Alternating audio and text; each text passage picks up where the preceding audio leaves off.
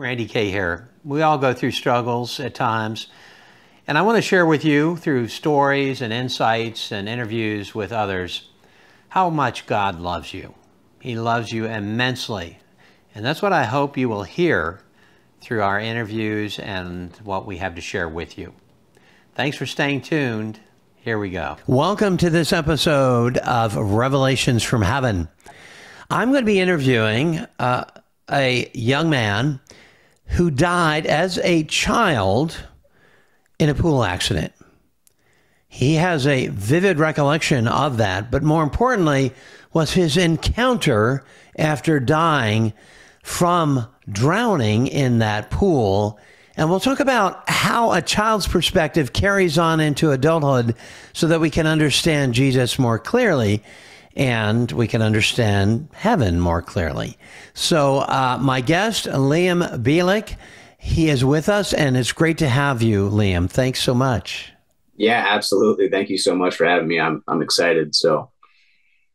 Well, it's going to be our pleasure because your story is very unique in that you're going to be telling us from both a child's perspective, but also how you process that through the years. Obviously, you're a grown man now, and there was a period of time that it took you to adjust kind of this, and with friends and who you were telling and what it all meant and all of that. And what's interesting, I think, Liam, is that we have learned through our experiences in interviewing a number of people now that it takes a number of years actually to process the experience. In other words, when it first happens, it's just almost too overwhelming.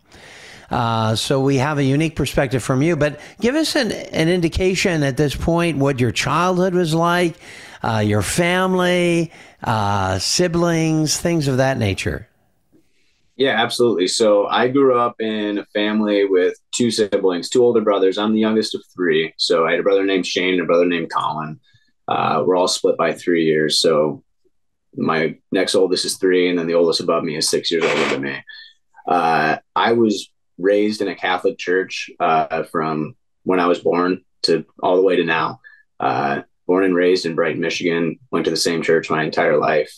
I was raised in a kind of like a military family dynamic. My dad served in the military for a number of years. My brothers served, both my brothers served. And this is it's kind of like a, how do I say this? It's a neat dynamic because it's more of like I don't know where I'm going with this. It's hard to explain. It's a strict but welcoming family because we centered it around Christ, right? So growing up, it was, follow the rules, but your Bible's at your right hand at the same time, be able to repent and confess for your sins and whatnot. So that's basically kind of how I was raised. Like I said, it was a very Christian oriented family, going to church every Sunday, that kind of family dynamic. Yeah. Well, it sounds like, strong family, certainly, and maybe fairly regimented family. Yeah, certainly. Okay. So you're growing up in an area north of Ann Arbor, Michigan, which is, again, kind of a, ideal family oriented area, and life is going about smoothly. I mean, you're a kid, Yeah. normal kid, going about different things. You have a pool in the backyard, and you have your older siblings as well. I assume the family used the pool fairly often, at least in the spring or summertime. So tell us about that fateful day when you were a 3-year-old boy, and what happened. Yeah. So actually, it was not our pool. I did not grow up with a pool. I did grow up on a lake where our family cottage was at. So there's where I kind of thought I knew how to swim, but obviously as a 3-year-old. But actually, that circumstance happened in Orlando, Florida. We were visiting our family friend, someone that my dad flew with in the military. We were growing up. We went down there Basically for every spring break, sort of, we'd go and stay with them, and they had a pool just like every other pool or every other house in Orlando, Florida. They all got a pool because it's hot, right? So how that day went by was essentially me being 3 years old. My next oldest brother, Colin, who was 6, me and him were playing by the pool, just kind of playing with toys. Like they had a little toy boat that you just throw across the pool, whatever. And the family we were visiting, they had 3 girls, and one of them was a gymnast, and she had gotten home from school and was showing the entire family her gymnastic moves. And my brother Colin rushed in there, which left me alone by the pool, unknowingly, obviously. And I had went and I reached for the toy at the side of the pool while I was alone, and I fell into the pool. Mm. You're 3 years old reaching for a toy. You didn't have the adults around you supervising at the time. Correct. And you accidentally fell in the pool. Yep, that's correct. Yeah, so you essentially drowned in the pool for a period of about 5 minutes. Now, 5 minutes in the pool for anyone is the point of, generally speaking, the heart would stop at this point, which is the definition of clinical death. Who discovered you when you were drowned in the pool? So it was one of the girls. Her name was Bree. I called her Bree Bree back then because I was a little 3-year-old. So she was Bree Bree. They told me that she asked where I was at, and she walked towards the pool, and she had screamed. And that's at the moment when they realized I was at the bottom of the pool. They described it that the pool was glass, so it was clear that I did not fall in recently, within obviously probably a minute, or ripples would probably still be settling at the time. And that's where my mom dove in and grabbed me, and they discovered that my skin was navy blue. And initial panic obviously went through the family. Now, navy blue, that's a dark blue. So that means that you were without oxygen in your blood system for quite a while. I mean, that's not just a pale skin like, when I was in the hospital, my skin had turned gray. But you were actually at that point, your heart had stopped. And so who resuscitated you? Yeah. So after my mom pulled me out of the pool, my dad, having the military background, he was certified in CPR and everything for medical stuff and whatnot.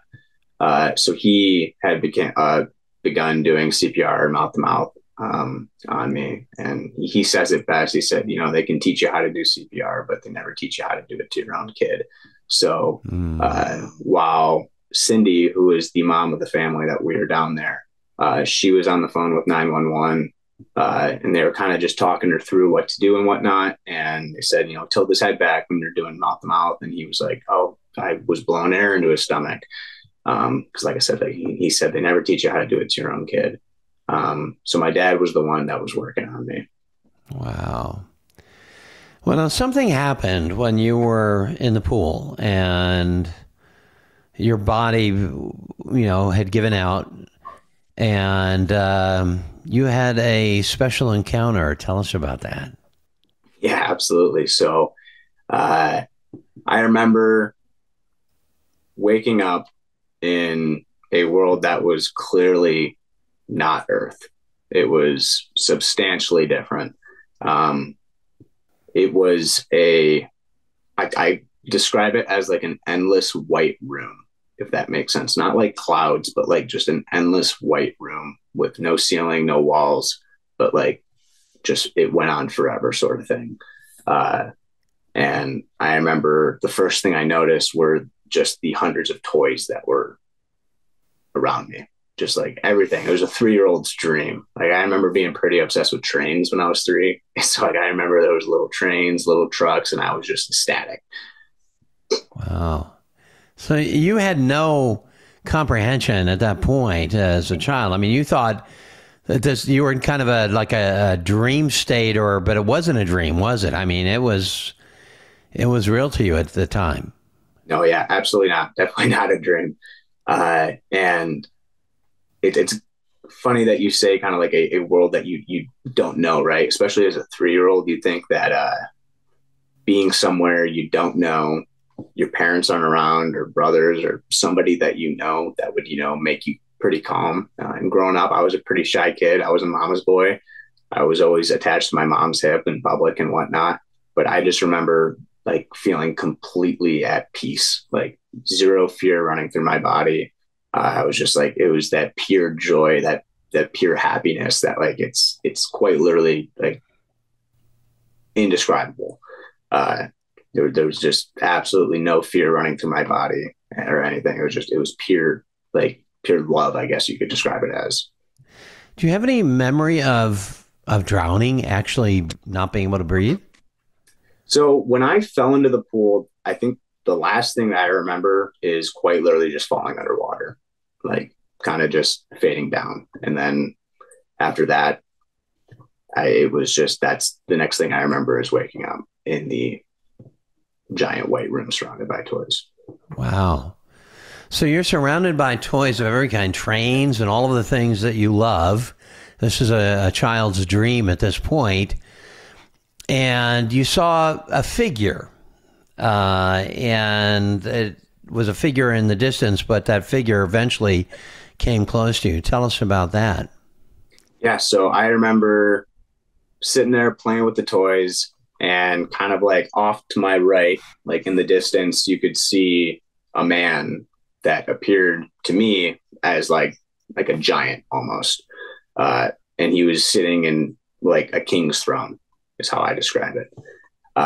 And as I was sitting there playing with the toys, and he stood up and he walked towards me, by the time he got to me, he was not a giant. He was what you would call like earthly sized, a normal sized human being.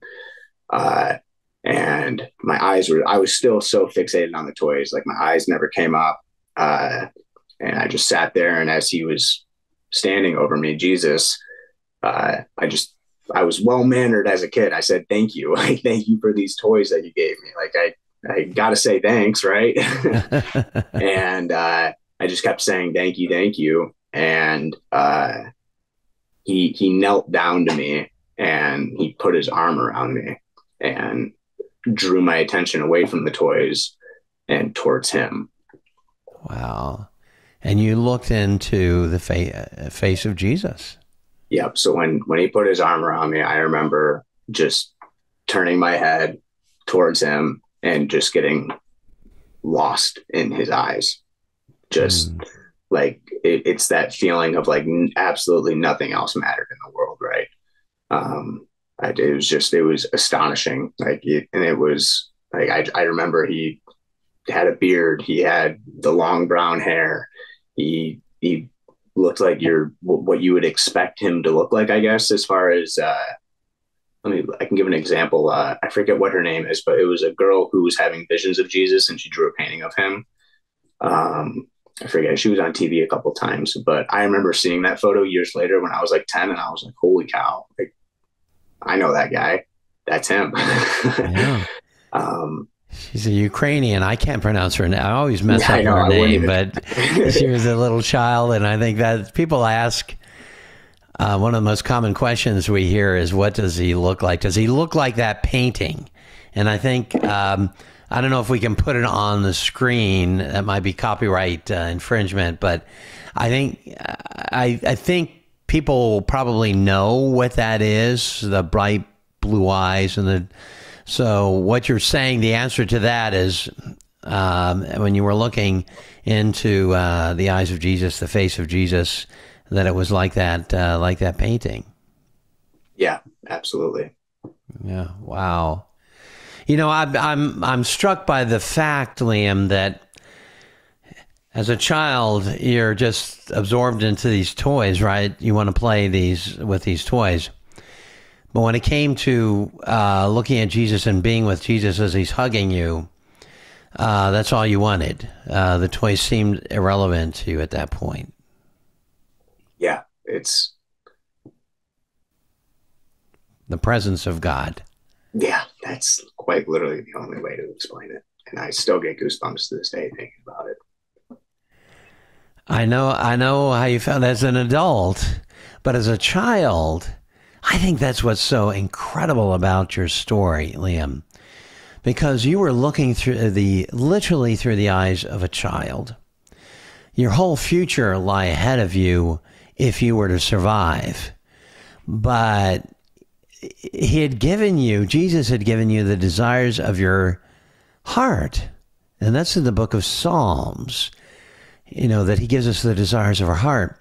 But also another facet of this that is fascinating is that you saw him initially as this giant figure, maybe a little daunting for a child, and then he became very personal in this very human-sized individual. What do you think that was about? Yeah. So as an adult, how I interpret that, obviously not going to be able to interpret that as a 3-year-old.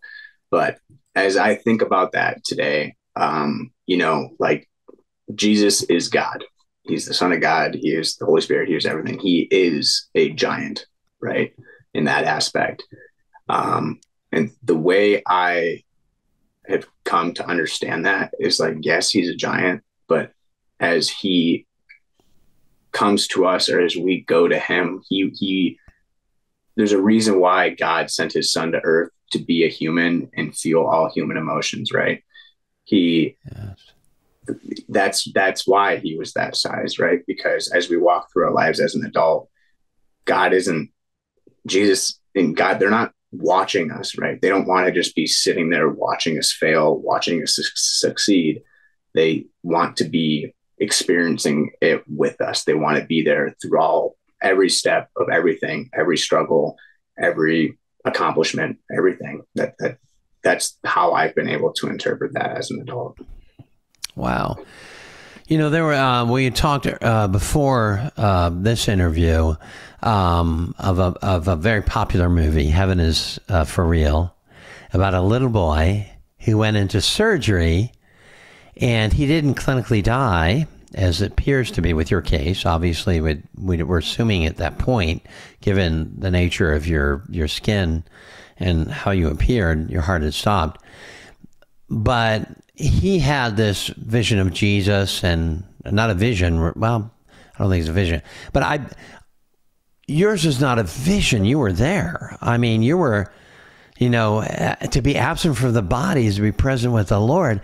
So you were there, and it's absolutely spectacular that he's giving you these toys from the perspective of a child.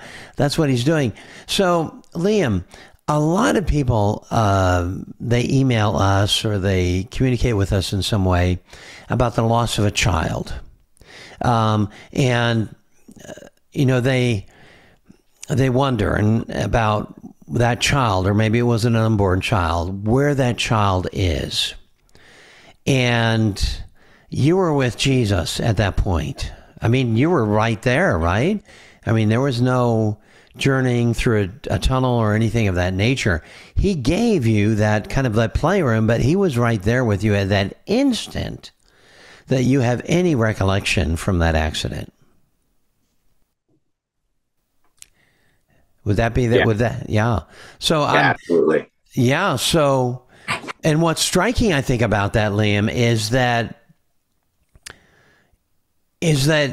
even though he's he's an almighty God, and that's how he appears, he became very personal to you, but he gave you the thing that that would just entertain you as a child, the very thing that you would want.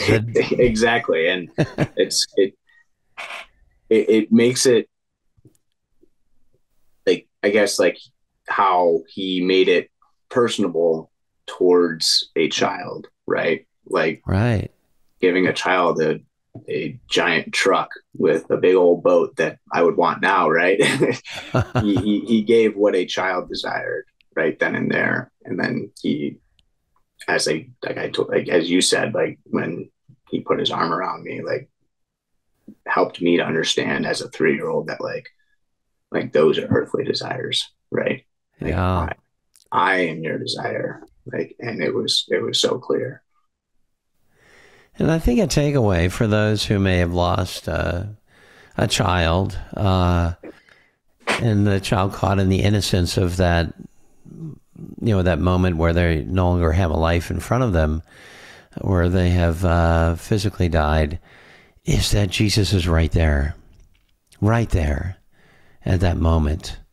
And it took you a while, didn't it, to really go there? After, as you grew up, you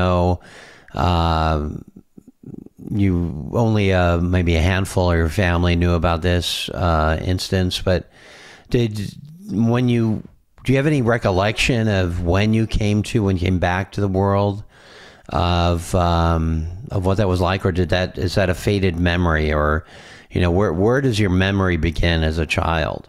Yeah. So after that, I don't remember this part, but obviously, so like as a 3-year-old coming back, like I didn't obviously well, actually I can tell you what I do remember is when I came back, I do remember being in the hospital. So I actually came back to life before the ambulance came. The ambulance showed up, and my parents told me I coughed up water like at that instant, like right when the ambulance showed up. So they threw me in the ambulance. They brought me to the hospital, and I like the one thing that I remember is like maybe they're giving me a shot or hooking me up to an IV. And I remember them rubbing this little like numbing gel on me. It was like a purple jelly, and like that's the one thing I remember. And then I remember getting transferred to a new hospital, and I remember getting breakfast with my parents in the morning, and that's where the memory ends as far as afterwards. But even then, I still wasn't understanding like what I had actually experienced, right? So I ended up telling my parents a few days afterwards, and they're the ones that helped me to understand like what I had actually experienced. Because I just started talking about it. I said, the man that was dressed in all white, like, yeah, he gave me all these cool toys. Like, it was awesome. And they were like, what? I'm like, yeah, like this guy gave me like all these like really neat toys. And like, what are you talking about? Like, it was a guy with a beard and sitting in a really big chair. And they're like, Liam, like, that's Jesus. Like, you saw Jesus. Like, that's like, when we go to church and like we pray, and the man that's sitting on the big cross, like up on the altar, like that's Jesus. You met him. And that's when I was like, oh, like neat. Like, okay, as a 3-year-old, right? Still trying to grasp that idea. It wasn't until I, started getting older and I was like, and it clicked, right? I'm like, wow, like that was like a special event. Like what that doesn't happen to everybody. No, and especially as a child. I mean, I know not many children really die, thankfully, but you were without brain activity underwater. So physiologically, you should have had some brain damage, but there was no brain damage, was there? No, there wasn't. In fact, like the doctors said, there was zero scientific reason as to why there wasn't brain damage. They came to the conclusion that perhaps the reason why I wasn't full of water was because infants and toddlers, their clavicle closes as a defense mechanism, so they don't fill up with water. But I was still at the bottom of a pool, right? Without oxygen. So, but as far as that, they said that there was zero scientific reason as to why I was not brain dead. Wow. Did you have time as you grew older, or whatever point, where you were praying or asking the Lord just, why, and, Absolutely. why did you save me? Mm-hmm. And there's so many that don't come back. Did you ever go through that process? Yeah. And as a human being, I still ask myself that question sometimes. As I've grown older, I've started to, come to like understand like there is a reason, and I am working towards that reason. I believe I'm getting really close. But yeah, I remember praying as a kid every night before bed and thanking God for giving me this second chance. Like, thank you, thank you, thank you. And then those prayers started turning into why. And then it kind of just grew as I got older and I matured into just a different understanding, I guess. And really struggling, I would say, to search for like that reason, because as a 3-year-old, like, it's not like he just sent me out on a mission, right? When that time was done, it, I got very minimal conversational words as a 3-year-old with Jesus. So that question grew in my brain stronger and stronger every day, and still does. Well, it's public now, so it's out there, and people are being blessed right now, Liam, hearing your account. And we've had some who have gone to heaven, including yours truly, who have had exposure to children in heaven. We had Jim Woodford, who saw a nursery in heaven. I saw children playing with angels in heaven after I had died and been in heaven with Jesus. And so that's what it is. One of the biggest questions we have, or we get, is that what happens with the children, and you actually had to go somewhat through a cathartic process because, you wanted to be a kid. You wanted to grow up normally, and as soon as people mention you were the boy who drowned in the pool and saw Jesus, it's had to take you to a different level. I mean, it's not like you had it as an adult where you had the maturity really to process this. Yeah, absolutely. I remember growing up, and like that story still gets told today. I called my mom prior to this and told her what was going on. She goes, "Wow, that's crazy. I just told your story 5 minutes ago." So it gets told a lot, and growing up, it got told a lot. I never liked being the center of attention. So like, it was kind of, a little awkward for me growing up, because it wasn't something that I craved attention over, like, at all. Like, I don't know, just growing up, I never really took it for granted, I guess you could say. Like, I never wanted that attention growing up. I wanted to be the normal kid. To the kids or young people, I mean, the teens can be kind of cruel, especially during adolescence. Did anyone know at your school or others? Did word get out? Yeah, so I had told a couple people, and I remember in grade school getting challenged on God, and I was always like, just the forefront, like, don't tell me God's not real. And they'd be like, "Well, yeah, like, how do you know?" And I'll be like, "Well, I'll tell you." Like, and it was always as I was a little angry little boy, like in 3rd grade, right? Wow. And so I did share it in those instances. As I grew older, like, I kept it to myself more as I grew up. But I would share it with my friends who were non-believers, especially, like, I've always been big. It's like, I want everybody to experience Christ, right? Like, it's a life without Christ is quite literally just empty. And I've always utilized that as like an opportunity to perhaps get somebody to at least think about it, right? Telling a story might not get somebody to believe, but it's going to place a seed in their brain, and perhaps it'll grow, right? Well, you were kind of like a childhood evangelist. I mean, not many kids can have a talking point, to talk about Jesus. Is like, yeah, Jesus is real.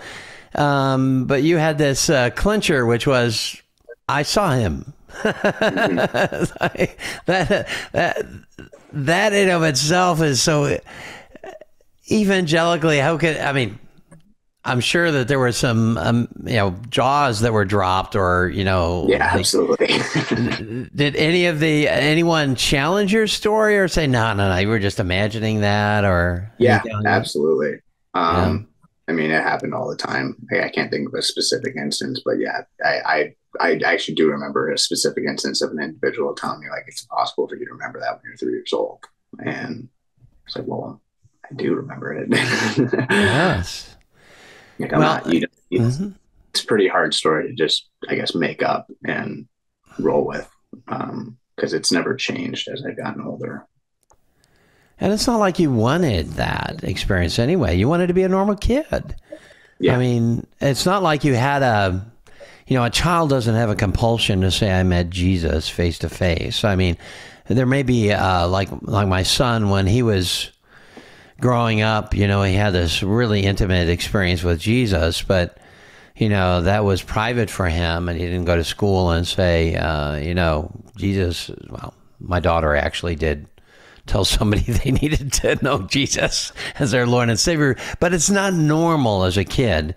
And you had to, as you grew older, then you not only had to process this thing and from a adult's perspective, but looking now as an adult, what obviously you're here with us now, but what do you think God is using you for relative to this story? How's it being used? Why did he explain to you why or anything like that would kind of give you a clear understanding? no. In fact, when I was in heaven, I got one sentence from Jesus.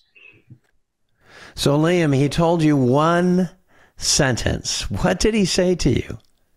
Yeah, so as he had his arm wrapped around me, and I looked at him, and I, again, like I said, I was saying thank you. He looked me in the eyes and he said, "No, Liam, thank you. I'm not ready for you yet." And then that's when I popped back into earth. Wow, that's amazing. That is absolutely incredible. But I was not given, like I said, I wasn't given a mission when that happened. Yeah. Well, I can tell you that one sentence for that presence with Jesus is exponentially greater as a result of it coming from a child's perspective, I think. And I think you're going to find that from our audience, and you already, from comments, that they're saying, this is, my child needs to hear this. My teenager needs to hear this. But also as an adult, we need to hear this. Absolutely. Because we need to know the goodness of God, right? We need to know that he's there, that he would be so magnanimous and so tenderhearted to you that he would give you those playthings. He wouldn't, usher you into, a 10-foot tall angel to see, or even God on the throne, of being this huge almighty figure. He became very personal and there's the Bible verse when Jesus was being crowded out by children, and the disciples wanted to get the children away from him, and then he said this famous line in the Bible, which is, "Suffer unto the children, for theirs is the kingdom of God." He has a tender heart for children, doesn't he? Yeah, absolutely. It's like where in the Bible it says, like, when you will come to heaven as a child, right? As a childlike emotion, right? Exactly. Yeah, and that's so important, isn't it? To come to the Lord with a childlike understanding, a childlike faith.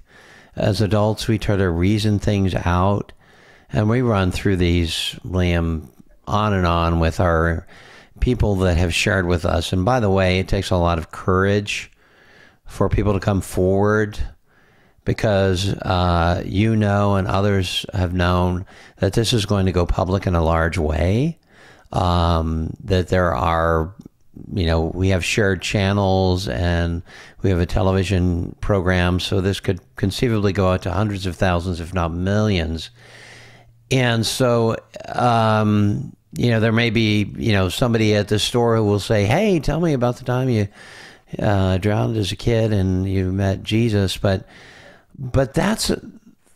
you're kind of a small family and we're a small family of those who have had this experience directly with Jesus at the point of death.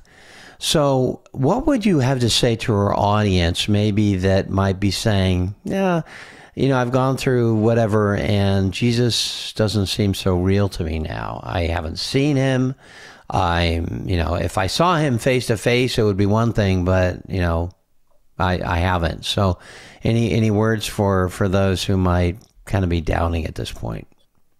Yeah, absolutely. In fact, like growing up as a kid, like when you believe in Santa Claus, and it's always like, seeing isn't believing, believing is seeing.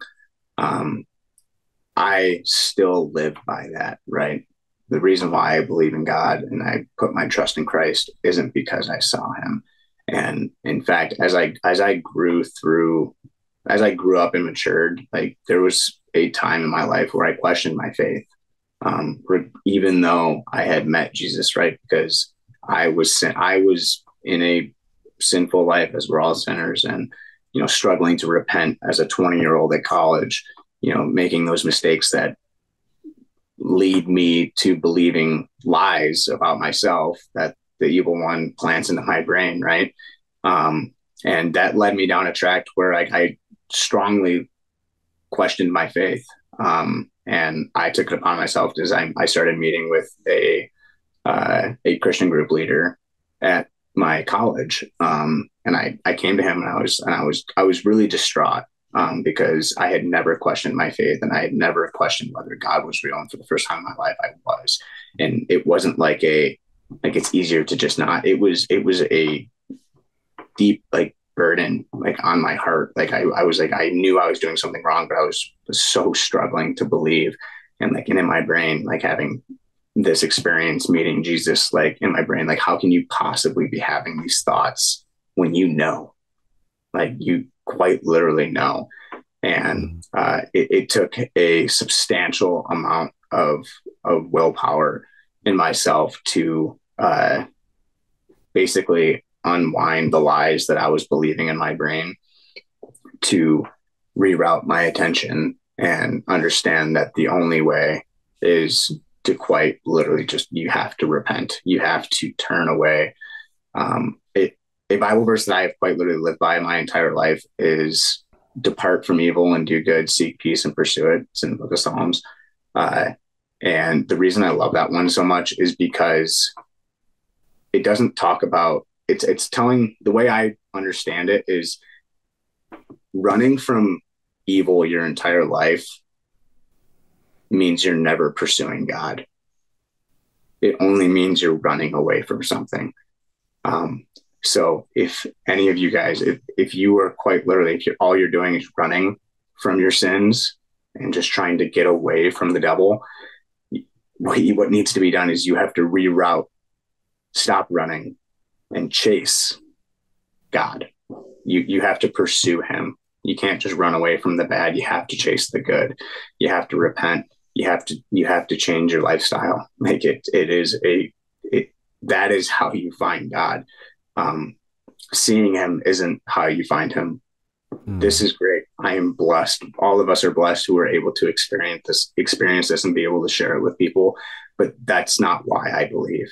I believe because I was in a dark place. I had a heavy burden on my heart, and I was able to reconnect with God by simply just honestly repenting, not just, praying for forgiveness every night and then continuing to do the same things over and over again. I had to reroute and start pursuing God and pursuing Christ and putting him into my daily life, my daily activities, my everything, right? And this is something that I have quite literally learned in the last year. So I'm 22 right now. And that's where I've been able to find peace and quite just actual happiness. Pursuing God is how you get there. It's not running away from something bad. That's such a great point, because it's not really, if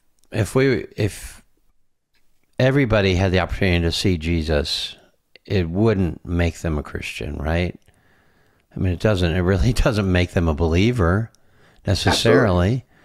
Even Jesus, when he gave the story of the rich man who was in hell, and the beggar who was with Abraham, and the rich man in hell said, will you send Abraham to tell my relatives that you're real so they'll believe? And Jesus said if they wouldn't believe the prophets, then they won't believe that. So, it has to be, we have to each come to terms on our own way that, yes, I'm going to surrender.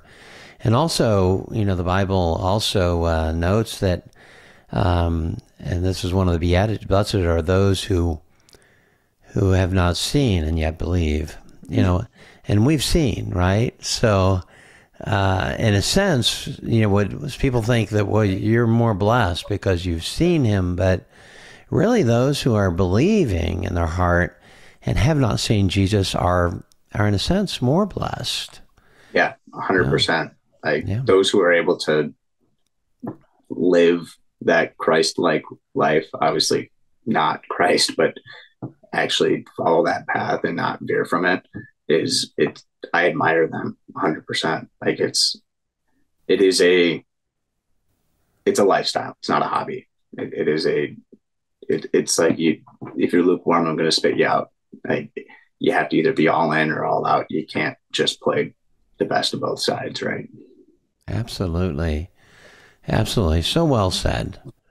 From a point of a childlike faith that has grown into a man, and speaks from the tenderness of heart that Jesus revealed to you as you became a man, as a young man today. So I'm going to ask you, Liam, to pray for our audience. And there are those that are listening now that watching this, and they've been touched by your story, your account, but they need a touch of from the Lord. And some of them are saying, now, I just want to see him like you saw him. If I could do that, then it would be fine. It would be good. And some are just saying, I don't even know if I'm going to heaven on the day that I die. I don't know that. I don't know if I'm a believer. And some are saying, I'm not a believer, but I tuned in and I was curious about this, and I'm just like, okay. But I kind of think now that maybe I want to do this Christian thing.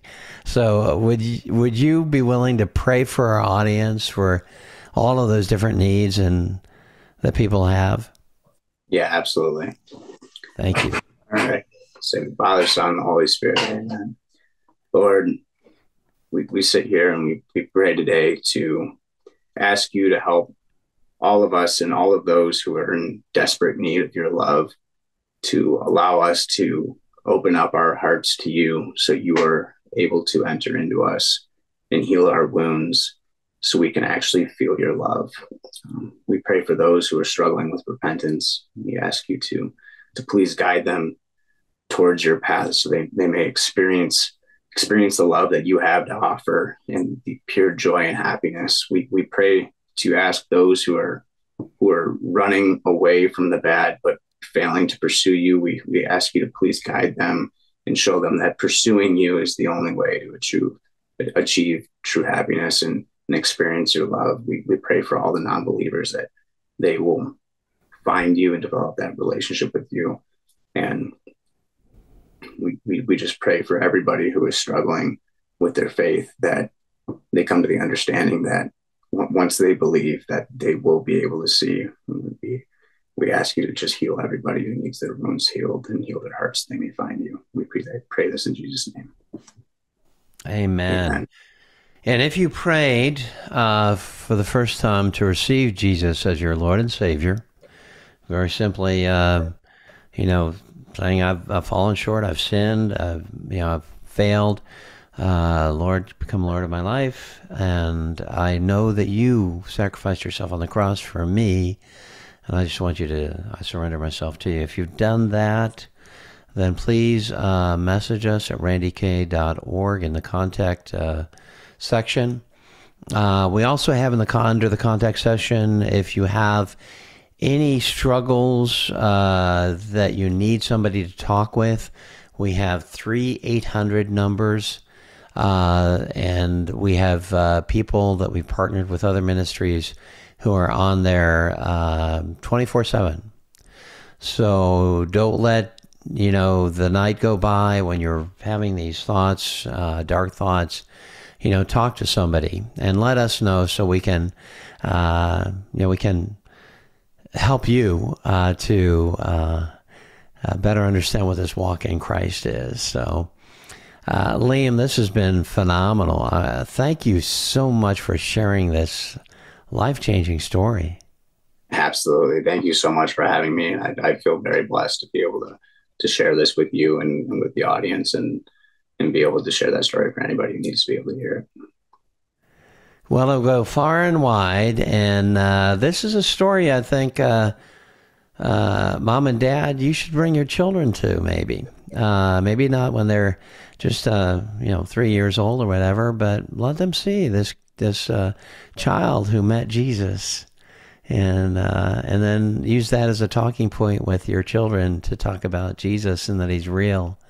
So thank you again, Liam, and we will now tell you some great news, and that is, if you are indeed in Christ Jesus, be of good cheer, because heaven is in your future. Until next time, take care, and God bless. Thanks for listening. Please like and subscribe. And if you'd like further information, go to our website at randyk.org, where our mission is simple: to share the great news of God's love.